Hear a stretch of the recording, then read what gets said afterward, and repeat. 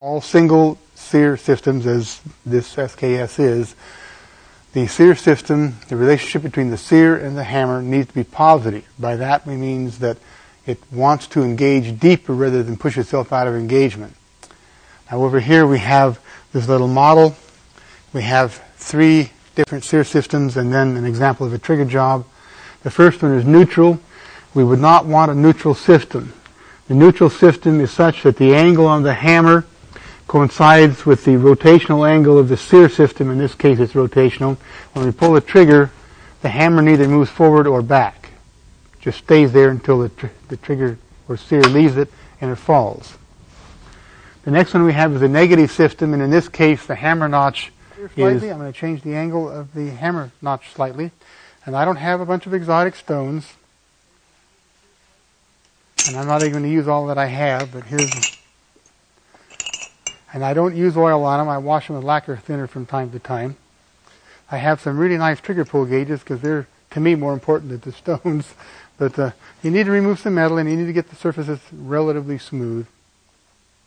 Okay, I'm going to take this knife edge stone. I like it. And I've chipped it. I'm going to change the angle of the sear just a little bit.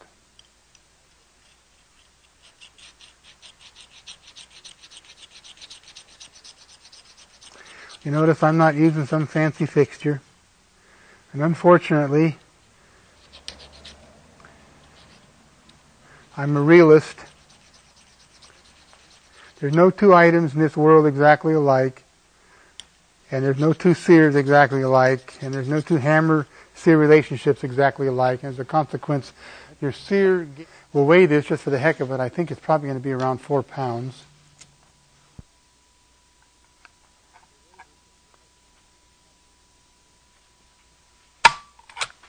Well, made a liar out of me. It's about 3.3 pounds.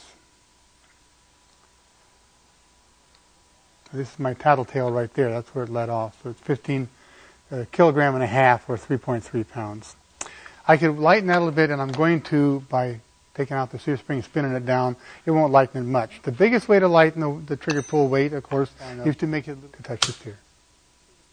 Always check the safety. The last thing you do after a trigger job, you check the safety, which means you may have to go back and refit safety parts or trigger parts to get the safety to function correctly. But you have to do it. You can't let it out with a bad safety. On this particular design, I'm going to assume you know what to do, but if you don't, you would take some off the sear. In fact, I'll get a sear and show you exactly what we do. I have one here. Yeah. See, right here is where the